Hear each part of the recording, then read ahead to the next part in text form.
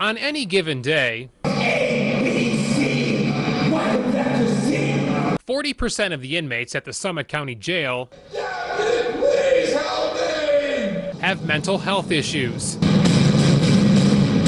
according to the sheriff, Drew Alexander. We are basically an insane asylum, and we're not jails anymore. We're running places for people who are mentally ill. This video shows deputies in riot gear going into a cell to remove a violent man who destroyed a sink. Alexander calls some of the inmates frequent flyers and is fed up with them getting booked and rebooked into the jail. I'm tired of being a dumping ground. The sheriff is so frustrated, he's considering a policy to refuse some people with mental health problems into the jail.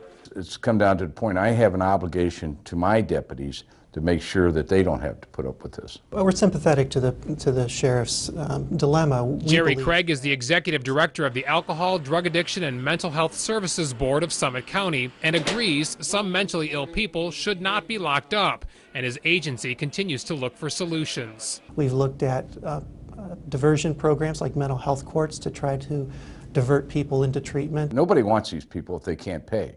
You know, the bottom line is if they can't pay, put them in the jail. Alexander wants more of the inmates placed in mental health treatment centers and hospitals, and for the ADM board to provide more mental health experts in the jail. We're evaluating that in the context of how we can efficiently use existing resources. Our officers are trained, but we're still not medical people. They're law enforcement officers.